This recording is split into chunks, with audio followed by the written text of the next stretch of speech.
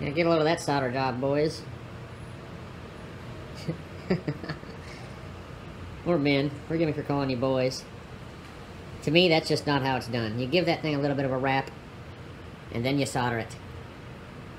That's Chinatown for you. Oh, so sorry, so sorry. Try to get a zoom on this thing. That, my friends, is unacceptable. By the time I got this thing back together again, it probably would have failed once more. Didn't even hook this other terminal up. This side here. It's just in there. Keeps falling out on me. There you have it. So if you're ever building something that's important that just absolutely cannot fail, do not use Chinese crap. And if you do, go through and resolder everything. You kind of have to. Freaking joke. Unbelievable. I just fixed this thing. And the solder joint broke when I put it back together.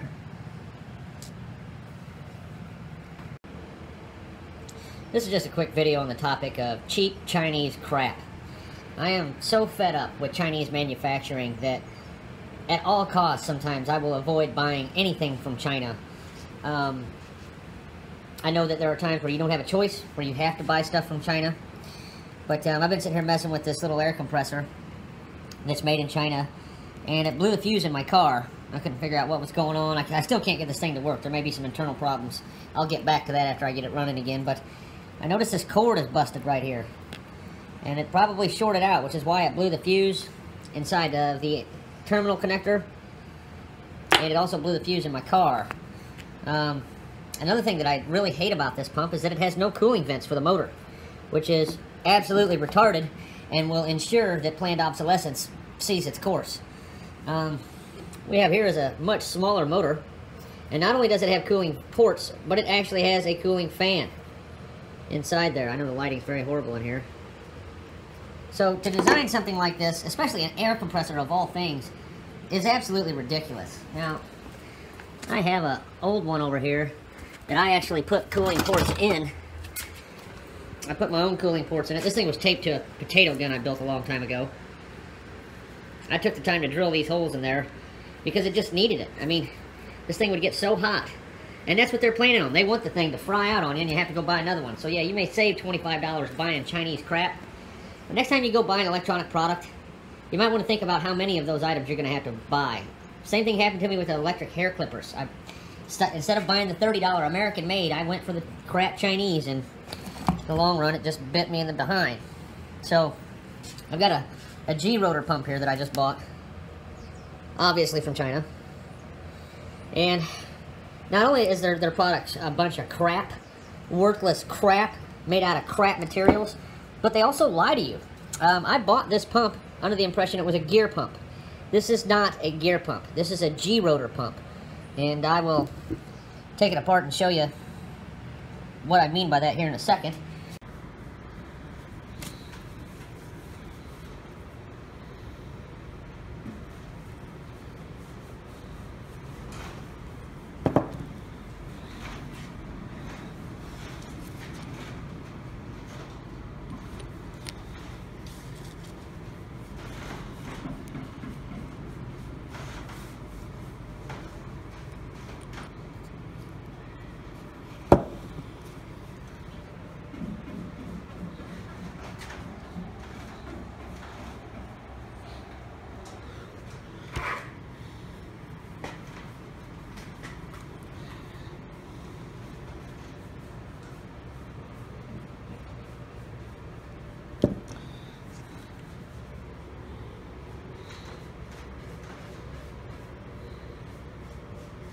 But, also, once again, no cooling vents. Had to cut my own cooling vents. Under no circumstances would I be running an electric motor without cooling vents. If it's a starter motor on an engine or something, then fine. If it's only going to be running for 16 seconds maximum, fine.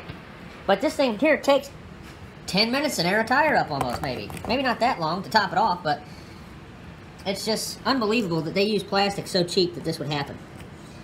This didn't used to happen. This is a new phenomenon that's happening with a lot of Chinese products. This little thing right here, that happened to my lamp right here also.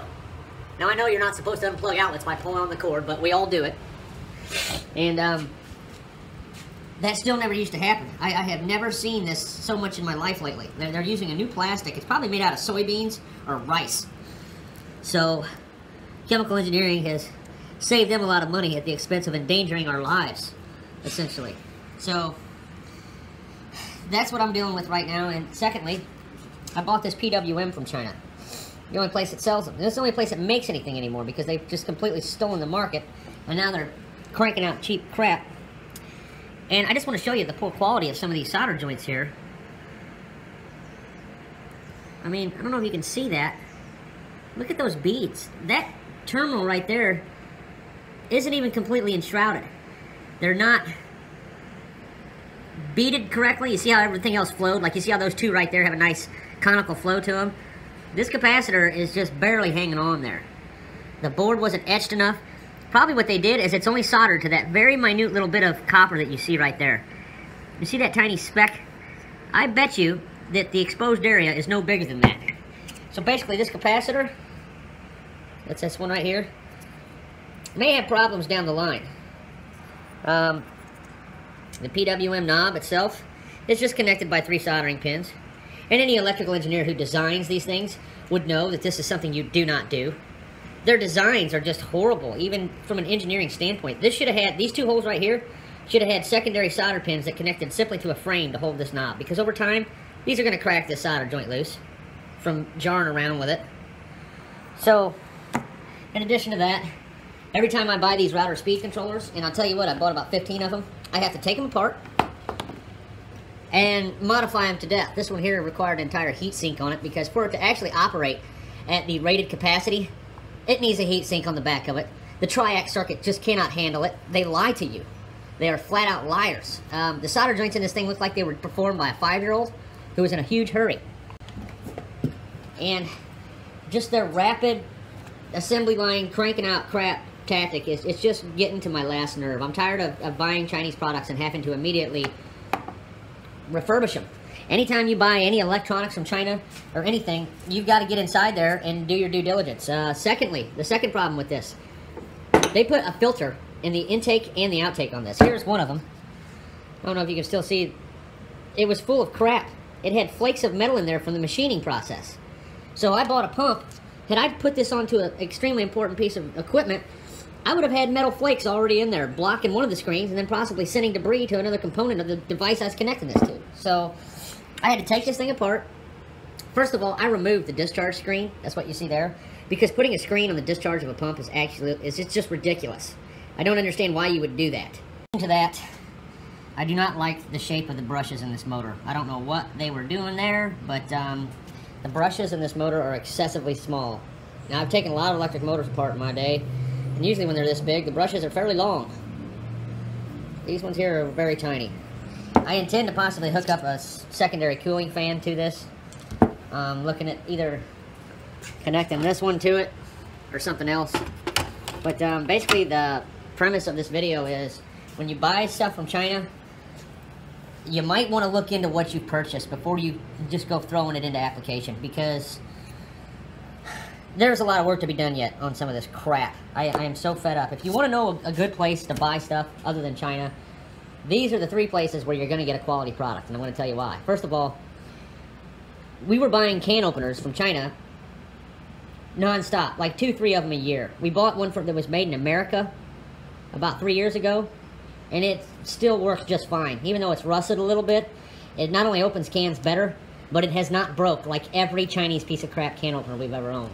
Second good place to buy products is Poland. Now, I know a lot of people think that Polish people are stupid, but that couldn't be further from the truth. They are one of the most honorable nations alive right now.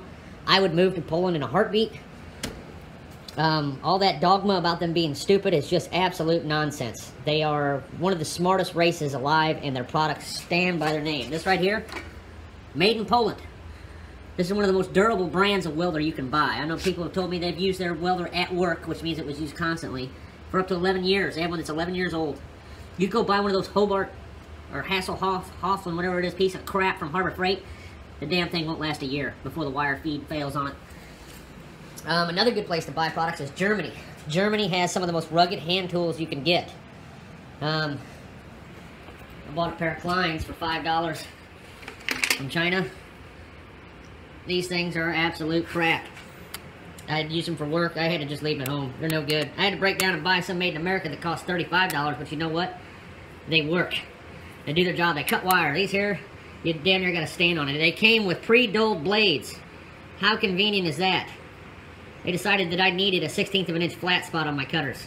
That was not made for me using them. And you see that flat edge? That is a flat edge. So they don't even sharpen their cutting tools. This is Master Force. Some Master Force stuff is made in America, but not all of it. The $30 Kleins are far better. So, I mean, just the materials they're using these days are just junk. I know this video was a bit of a waste of time, but yeah, if you want to buy stuff from China, just count on having just purchased an absolute piece of crap that's going to fail in no time. I've used this thing 3 times. $50 for this piece of shit. I'm sick of it. I'm fed up with China. I'm fed up with Taiwan. I'm fed up with Japan. You see that car right there? That's like a $50,000 piece of shit sitting in my driveway. Yeah, that's my license plate. Go on ahead and sue me. Track me down and kill me. I'm not going to bother blurring that out. I don't care. Do not ever, and I mean ever, buy an Infiniti. If you do, you're going to need about $30,000 worth of tools and a couple of years experience in working on cars, because unless you got one of these for getting the harmonic balancer off and just a wall full of tools, you ain't gonna be driving that piece of shit for very long. Made in Japan, out of rice and bamboo, painted to look like it's metal, basically. There might be a few beer cans melted down to structure the engine and that, but it's basically just a beer can car. It's junk. It's absolute shit. I drove a Pontiac made in America for 6 years and only had to do some minor front end work. And I paid someone to work on this thing for me, I'd be out about $6,000 already, and I've only owned it for a couple months. It's absolute Japanese shit. So enough of me ranting. I just wanted to share that with you guys. I'm sure a lot of you are on the same page, but I have some quantitative proof here that their products are absolute shit, and we are being fleeced. We're being ripped off with materials and components and devices that are absolutely designed to fail, so that we got to buy another one, and I'm tired of it. So, just a topic of conversation, you know, consider buying from Poland, from Germany, anywhere than a place where people are treated like shit. They don't treat their employees like shit in Poland. Only in China and Japan and stuff like that are they basically slaves. You're buying products made by slaves, and you say, oh, no, they're not, they're paid. Yeah, well, you also got to pay to stall a horse. You know how much it costs to keep a horse in a stable? No, you don't pay horses, but you still got to stable the damn things. You still got to feed them oats and carrots and weeds, whatever the hell a horse eats, I don't know. They're slaves, and these are slave-made products by slave-driving countries. And I'm sick of it. I'm tired of it. All these name brands, these companies send their stuff overseas. This thing's a piece of crap. You drop that one time and it's done. Looks like I got a rock or something stuck in there and I need to get out. So, that's what this video is about, man. Just be vigilant. Don't go buying this crap and hooking it up to something without checking it out first. I wish I would have got some footage of the metal filings inside this. This is kind of what angered me into posting this video, was finding the metal filings inside of here. It really, really chapped my ass. And just from a design perspective, to put a filter screen on the discharge of this pump is the stupidest thing I've ever seen in my life. If you do have metal filings being generated from the pump in here, the last place you want them to stay is in the pump. You want them out of there. You don't want them clogging up the discharge. If you have componentry that's sensitive to metal debris, then you put a secondary filter in. You don't inhibit performance of the pump by putting a damn filter screen in there. Yeah, what a nice screen. Well, I'm back. I took the trouble of throwing this pump back together. Tried to fire it up, nothing happened. I went ahead and already cut this thing off. I regret doing that now. They don't even wrap the soldering wires anymore in the terminal. They just connect it with some solder. It broke loose. I didn't know what was going on there. Just took this back apart after I had it glued up and figured out what the problem was. So they got me again. This joint here is probably about ready to fail too. So they don't even wrap the terminal. You're supposed to wrap the wire in that terminal and then solder it. Solder is not a mechanical connection. It's just not. So this is just Unbelievable. I am so disappointed in China's products anymore. I think I'm just going to tear this damn thermal thing off of here and end it. Like I said, that's just for the Underwriters Laboratory crap anyway, so once that thing blows, it's done. That's just to get a UL rating on this baby. That does not kick back on after the thermal temperature is reached, or cooled off again.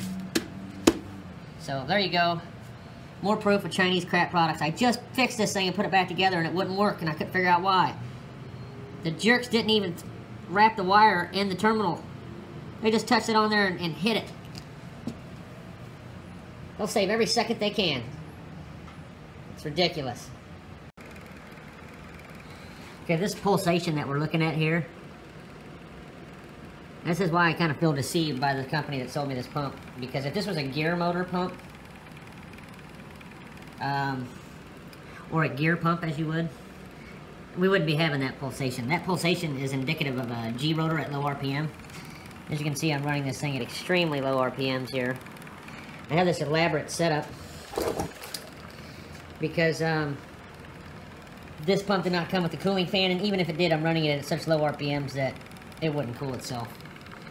I have a dual discharge on this blower to cool off the PWM as well, because it'll get pretty hot without that blower on it. It's getting kind of late tonight, but tomorrow I'm going to fire up the FLIR 1 camera and show you just how hot that armature is getting without this blower. I had to add this blower to get this thing to work. This is the only transformer I have to run this thing, and I'm not going out and buying a transformer. I've got way too much into this as it is already. But I'm a little disappointed. See, when a G-rotor runs at higher RPMs, you don't really perceive the pulsation much. But I'd have oil flying out of my burner like that, so I'm going to have to be down at speeds like this. And that pulsation translates in the combustion chamber. When we fire up the waste oil burner, you will see that pulsation in the combustion. It will be kind of a pulsing fire. And I wanted a constant roar, which, you know, is no big deal, but I'm going to have to turn this cooling fan back on because this thing will start to heat up pretty good. The problem is that I'm running this transformer off a triac. Now, if I turn the triac up, it doesn't really do much with the PWM hooked up, but it does pull 4 amps through my primary, which gets it way too hot. So I have a triac running the primary, which is causing a frequency alteration. So I'm no longer running at 60 hertz, and I actually had this armature smoking hot during some of the preliminary testing. So that's why we have this odd contraption hooked up here for cooling, because I have to have it on there. But anyway, that's why I feel deceived by this company. If this was a gear motor, I would not be having these pulsations like this. And the Chinese people like to lie to you. They're very deceptive. I just don't know what to think about them anymore. I'm kind of fed up. They should have advertised the fact that this was a G rotor pump. It is not a gear motor. It's completely different. There are no gears per se inside of this thing. There is a planetary gear, if you will, and an eccentric lobe gear. But that's just kind of unacceptable for the way I wanted this thing to run. The pulsation and buffeting kind of, I feel like it messed with combustion a little bit. I wanted a constant roaring combustion, and I'm just not going to get that now. That is very low RPM. I'm going to shut this off a second. As I said, I'll fire up the FLIR 1 camera, and we'll see just how hot that armature will get at these low RPMs.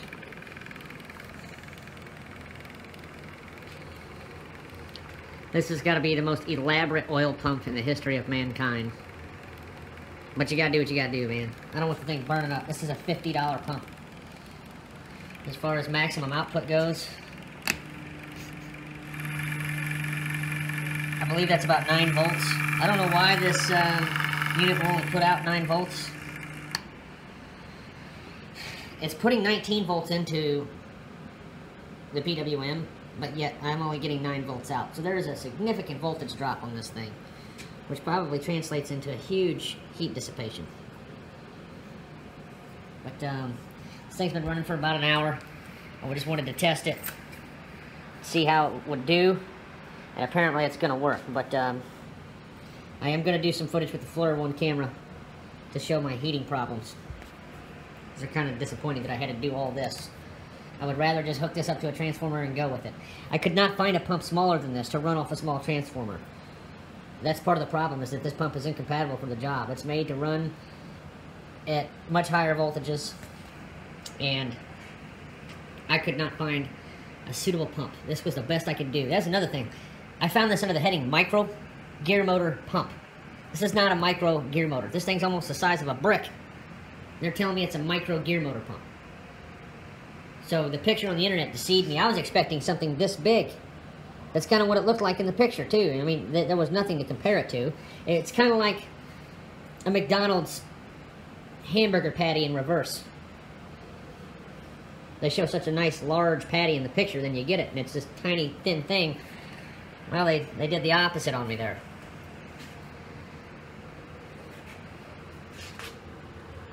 But that's where we are. Totally deceived. Once bitten, twice shy. Definitely a neat looking oil pump. I will agree with that. There's got to be an easier way.